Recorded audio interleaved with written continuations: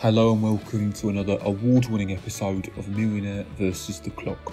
I'm David and we've already had over 1,000 contestants in the hot seat and given away 250,000 gems. Hoping to add to that is Cornelius Salt from Worthington. How you doing, Cornelius? I'm well, thank you. What is it that you do, if you don't mind me asking? I'm a data analysis programming correspondent. Right, okay. Do you have any hobbies? Yes, I'm a big fan of analysing data, data analysis if you will. Also, I really like programming. I see. Well, do you mind if I explain the rules to you? Go ahead.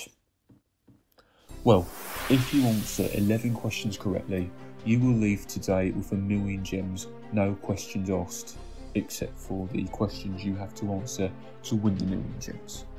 But you don't need to do that on your own. No siree, Bob.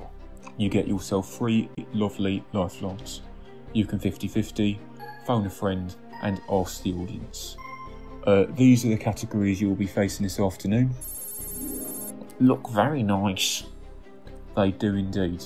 You will, however, be playing against the clock, so you need to get a move on with your answers. Is that alright, mate? Yes, that's fine. Are you ready to play? Affirmative. Yes? Yes. Okay, let's do it.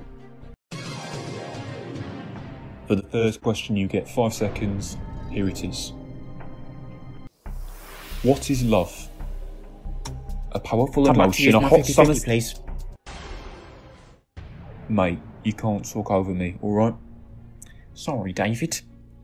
Right, my expectation is that when I'm reading the question and the options, you are silent. That's fine. It really won't happen again.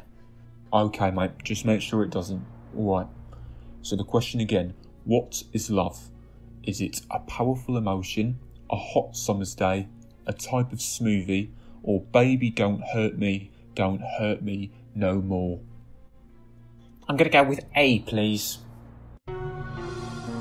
Okay, you've just won 100 gems. Yes! Okay, question 2 coming up. The category is rum or raisin.